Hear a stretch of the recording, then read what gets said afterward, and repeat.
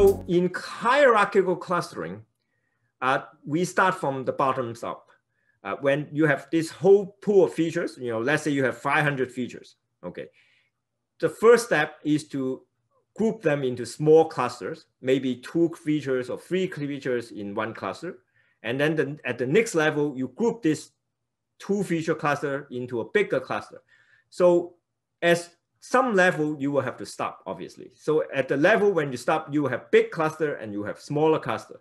And each cluster will contain features that are very similar to each other. What does similarity mean? Well, usually similarity is measured by the correlation of those features in the training set.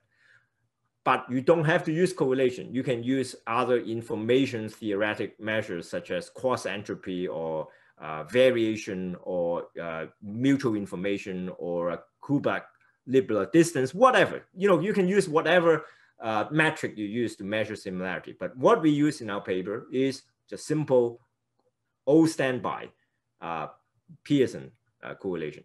Okay, that works just fine for us. So the question, however, is at what point are you going to stop? For the details, you have to read our paper.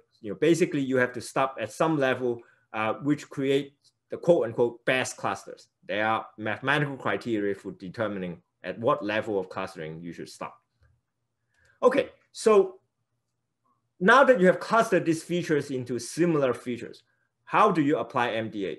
The MDA applied so that all the features within cluster are permuted together. Remember, MDA permute the rows of features. They randomize the mapping of the feature to a label. But this random permutation are now applied to all the features in a cluster at the same time. That is to say, you can imagine if you have a spreadsheet of where the columns are different features and the rows are different samples. You can imagine all these columns within a cluster being glued together. When you permute them, when you rotate this column, all these different columns move in the same way. That's how cluster-based feature selection works.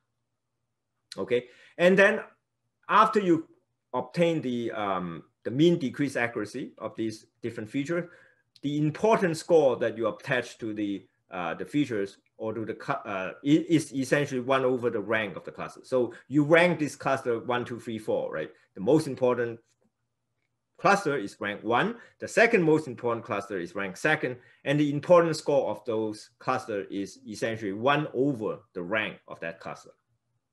Very simple, nothing fancy.